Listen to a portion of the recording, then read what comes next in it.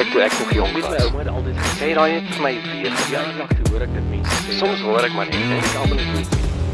Julle is raak klets, dis die 27 Julie, net hier op Afrikaans met radio.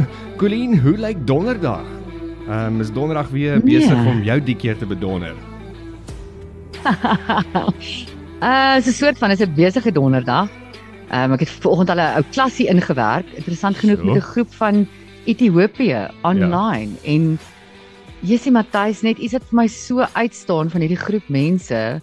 Dis dieselfde tipe goed wat ek vra vir Suid-Afrikaanse studente in 'n groep om te doen en hulle is net soveel meer inclined om te engage in 'n groep en idees te share en te venture na plekke toe wat die normale Suid-Afrikaanse student moeilik teen venture of teen resist. Ja, so ek weet nie, ek dink toe nou nogal vanoggend daaroor, is dit iets in ons kultuur hierso dat ons nie meer wil waag of Ja, maar ons is oor die algemeen opsteek nie. Ons is oor die algemeen 'n bietjie skaam. Jy weet, wel ek is nie mal vir 'n groepgesprek nie. So raai jy vir my in 'n klaskamer sit en sê ek doen nou 'n groepswerkie, dan dink ek dadelik aan maniere om dit nie te doen nie of want anders jy weet mos ek is 'n kontrolfreak, so dit werk nie. Ja, kyk, ek is ook 'n voorstander van dit. So in my sessies sal jy nooit groepswerk kry nie. So dis individuele engagement wat jy dan maar net met die groep moet deel. Maar ja, dit is dalk daai kalvinistiese ding. Ek weet ons Afrikaners is erg kalvinisties grootgemaak, bly nederig, moenie jou idees deel nie, moenie maak of jy beter werk nie en baie van die swart kulture ook, die Zulus dieselfde ding. Jy weet moenie te veel jou nek uitsteek en te avontuurlustig en cool lyk nie. Wel, so gepraat van Calvinisme, ek vermoed dat Mel Viljoen, die girlkie van Pretoria House of die huisvrouens van Pretoria, is duidelik nie so Calvinisties groot gemaak nie.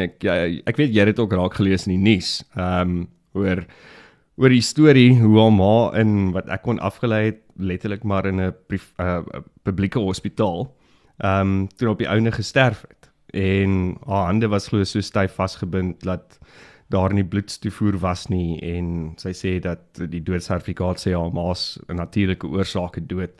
Maar nou wonder ek nie, as jy nou soveel geld het en jy roem jouself dat jy nou so suksesvol en dit is, dat sy nou nie besef het dat sy haar ma in 'n privaat hospitaal kan inboek nie. I don't get that. Ja, jy weet Matthys, ek sê dit miskien met 'n bietjie kalvinistiese skaamte in myself, ook daai gedagte is ook die eerste gedagte wat by my opgekom het toe ek die berig gelees het. Ek is bly hierdie goed word geshowcase in die media, want Mel se ma is die eerste saak wat nou onlangs uitgekom het waar mense aan beddens vasgebind word en dan net daar gelos word in hulle eie sifgeit en nie ordentlik kos kry nie en so, en is iets wat ons definitief moet aanspreek in hierdie land.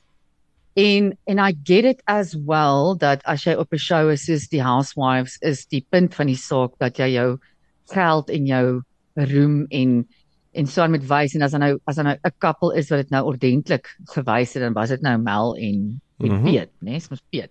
Ja. En die sewende huisvrou. Maar ja, dit het toch al by my ook opgekom.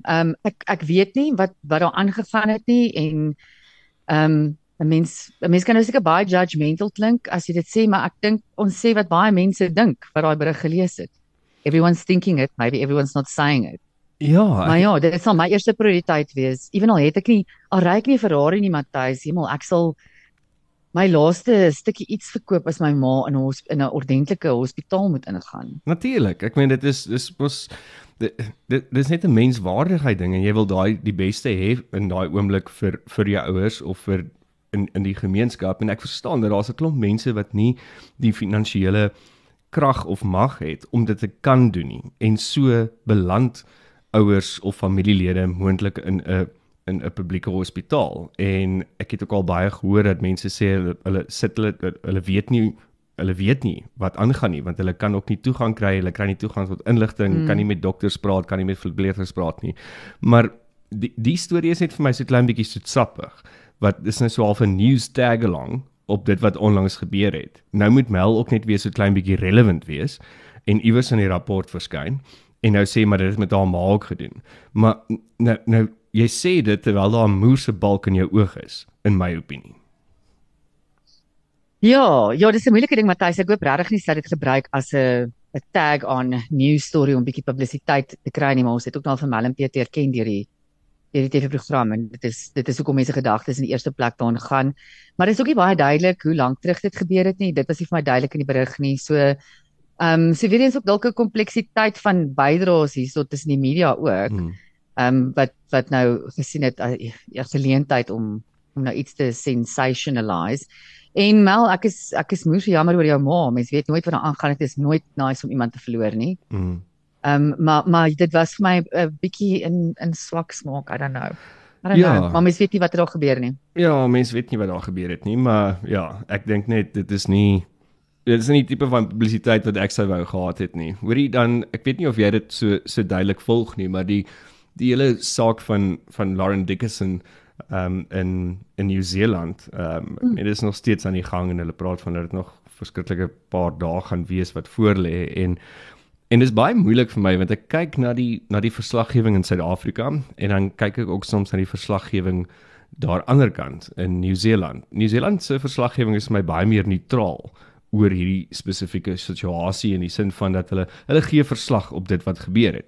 En dan kyk ek na aan die Suid-Afrikaanse verslaggewing en dan voel dit vir my so klein bietjie vol sensasie en bietjie soetsappig en ons gaan dit so bietjie aandraai. En dis seker nou maar wat verkoop op die stadium. Ons het al daar gepraat oor die clickbait daarvan, maar daar is regtig skrikwekkende goeders wat die afgelope ruk uitgekom het. Een van die goeders wat ek vanoggend gelees het wat nogal vir my ontstellend was, is dat sy het glo gesê die laaste woorde wat sy vir haar kinders gesê het is mamma is baie siek, ek gaan doodgaan. Ek kan julle nie agterlaat nie, want ek weet nie wie gaan na julle omsien nie.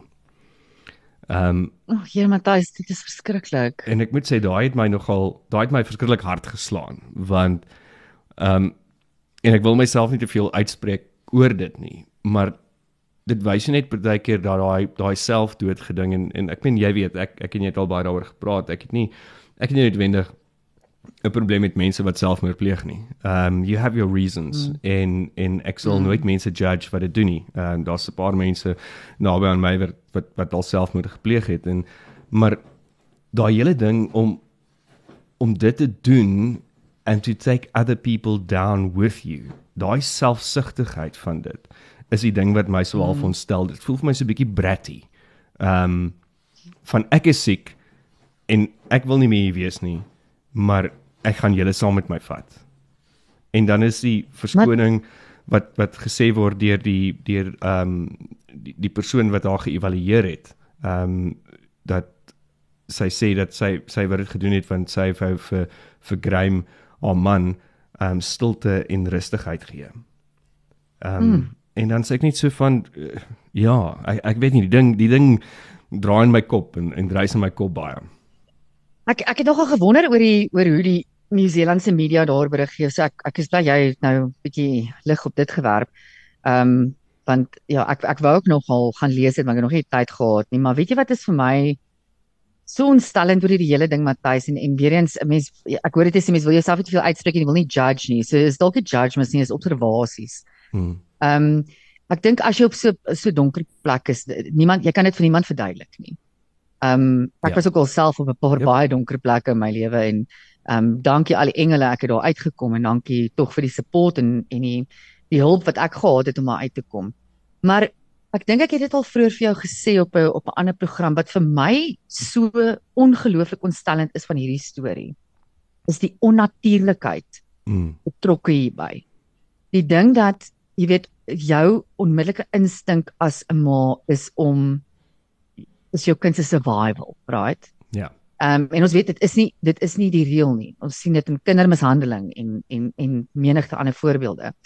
Maar dit is so onnatuurlike ding om so gewelddadige manier teen jou eie kind te draai. En ek dink dit is wat vir my absoluut, miskien is dit die closet keisielkundige in my. Dit is vir my absoluut fascinerend. Verstaan nou mooi hoekom ek sê fascinerend, because I want to understand this. Ons kan nou sit en ons kan gaan, ja, jy weet, die simpel vrou en hoe durf sy but there's got to be reasons for this en nie dat dit gaan justify nie. But it is so fascinating vir my want dit is absoluut teen die wet van die natuur. Ja. Om 'n lewe te neem, maar om jou eie kinders se lewe te neem. So was sy van plan om selfmoord te pleeg na die storie, Ja, na die kinders. Die berig wat ek vanoggend gelees het is dat sy wou haarself ook met 'n cable tie versmoor het en dit sy nou gesien dit vat te lank toe dit sy dit op die kinders uitgeoefen het. Toe sy haarself met 'n mes probeer steek en die mes was so stomp geweest en toe sy al die pille gedrink wat sy kon in die hande gekry het. En volgens die berig het sy wakker geword in die hospitaal en sy was heeltemal verward geweest want sy het gedog sy's dood. Maar dan is daar vir my weersprekings in van die goeters want die vorige berigte wat ek gelees het is dat haar man Graham het opgedag by die huis met haar nog 'n gesprek gehad en sy het vir hom gesê wat sy gedoen het. So dinge is my nog, ek dink die hofsaak is nog baie vroeg. Die bekentenisse van die mense is nog besig om natuurlik inligting in te samel. So daar's nog 'n paar goedes wat nie vir my heeltemal sin maak in die initiële of die aanvanklike verloop van stories wat in die media berig gegee is deur die tyd nie. Ja, en ek hoop tog in hierdie saak as daar iets goed uit dit gaan uitkom is dat ons die hele dinamika rondom moederskap dalk 'n bietjie beter kan verstaan. En dat mense 'n bietjie meer navorsing daaroor kan doen en jy weet meer insigte. Moederskap is nie vir almal 'n blessing nie. Jy weet ons word grootgemaak en ons word gekondisioneer dat ons as meisies is eers suksesvol wanneer jy getroud is en jy 'n ma is. Jy weet jy's nie ek het al mense hoor sê, vir my al gesê, jy's nie 'n volledige mens as jy nog nie 'n ma was nie. 'n volledige vrou. Jy weet nou hierdie hierdie pak word in jou kop ingeboor en party van ons word amper half gedwing deur kondisionering in hierdie moederskapsrolle in. En it's not a blessing for everyone. And everyone might not be made out to be a mother. En dan natuurlik dat ons die kompleksiteit verstaan rondom as jy nou 'n ma is, daar is soveel goeders wat moeilik is. Ek meen Matthys, ek vat myself net as ek nou moet dink ek is in beheer of verantwoordelik vir 'n lewe. Ek sê myself doodstres die kind net by die skool is elke dag van hemel is hy nou okay by die skool. Ek gaan probably daai tipe ma wees wat al hier voor die skool uitkom buite die hek sit en wag, jy weet, en kyk waar is Pietie of pouse gaan kyk is Pietie op die rugbyveld. Dis okay. Dis regtig hoe ek sal wees en dis probably hoekom ek nog nooit 'n begeerte gehad het om 'n ma te word nie. Maar ja, daar's soveel goed wat ek dink ma's mee deel wat ons nie altyd acknowledge nie. En dis jammer dat sulke goed moet gebeur voordat ons dit begin probeer verstaan. Maar ons het nou gister gepraat ook oor die Barbie movie en ek het gisteraand nou so 'n bietjie gaan kyk. Nou wat sê dit en onder andere ook nou Piers Morgan. So gesprekke wat hy gehad het. Dit was bloody fascinating geweest. Ja, ek love it. Maar dit ek ook nou weer daaraan gedink is dat nou dat jy praat van hierdie wat op 'n vrou geplaas word om te sê dat jy is eers 'n vol vrou wanneer jy ma is of jy moet 'n ma wees. Dit kom van kinds af. En daar word vir jou babas gekoop wat jy op die ouderdom van 2 al moet begin voer en dit word deel van jou DNA wat die gemeenskap op jou sit of ouers of wat ook al. En dan wonder ek nou as mense nou kyk na hierdie grepe wat uit die Barbie movie uit nou weer kom en ek meen jy het gepraat ook daaroor oor dis maar onderliggende gender-based violence ding wat ook inkom, dink ek baie sterk. Ja, dis hierdie groot fight teen die patriargie. Ja, en wat is daai boodskap wat nou weer aan die jeug gegee word? En hoe confusing is dit dan nou nie? Want nou kry ek 'n pop wat ek moet borsvoed en doeke omruil en sis en ek kry 'n Ken doll, maar dan sê Barbie ook vir my dat mans is fucked up. Ken is 'n doos.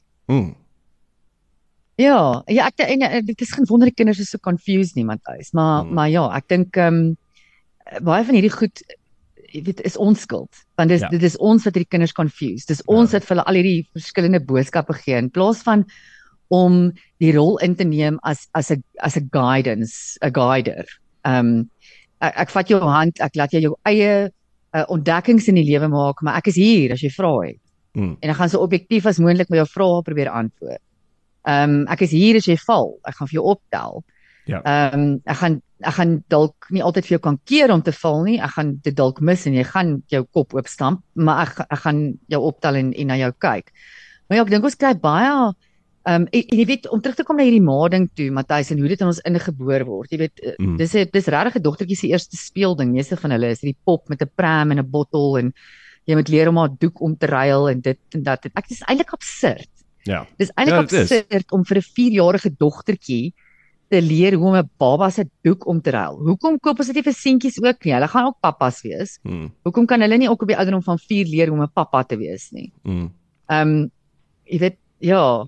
Ja, maar dit is maar hoe dit is daai boksies. Van vrouens word in 'n sekere boksie gesit en mans word in 'n ander boksie gesit. En daai boksie het sy reëls en hoe jy moet wees volgens dit. En kyk, jy weet ons doen die tannies, né? Hier op Afrikaans met radio en hulle gee partykeer beter raad as wat ek en jy kan gee.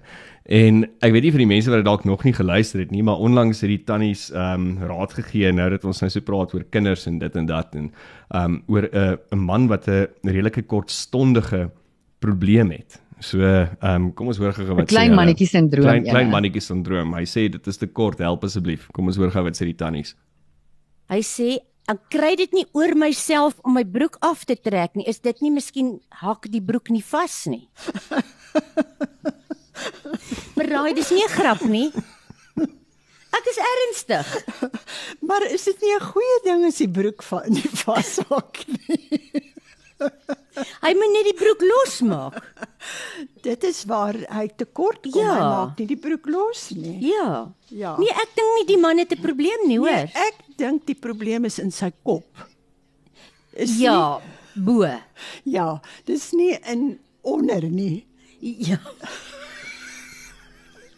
Ja, nee, ek dink regtig hier So, ja, dis die tannies. Die probleem is in die kop. So, Weet nie wat se kop nie, ons maar weet nie wat se duidelik nie die kop nie. boonste ene nie. Ja, maar hy het so gepraat van dit, Colleen, en dit is nou eintlik na aanleiding van wat jy nou gesê het, is al hierdie goeters word in ons koppe ingeplaas van baie jongs af.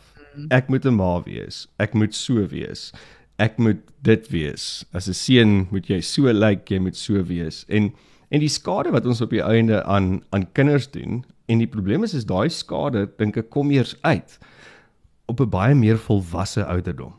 Ek dink nie daai goeters kom uit op die ouderdom van 10, 12 en 13 nie. Ek kan dit ook nie sê nie, ek is nie sielkundige nie, maar ek luister na goeters en dan hoor ek hoe daai klein skadetjies op 'n later ouderdom in 'n mens se lewe relevant raak. Ja, maar kyk, het baie mense is in terapie as gevolg van trauma as kinders. En nie praat ek nie eers van hectic traumas soos molestering of abuse nie, maar traumas, emotional abuse, boksies waarna ek gedruk is. Goed wat ek moes doen en maniere hoe ek moes wees want my ma en my pa, jy weet, so ja, ouerskap is taaf julle. Rather you guys than me. Ek haal my hoed af vir ouens en girls wat dit reg doen en wat dit goed doen en mense het ook nie altyd maar wat hulle beste gee. Kom ons sê maar dit, wat hulle beste gee. Hoorie Matthys, maar die tannies is my hilarious, hoor.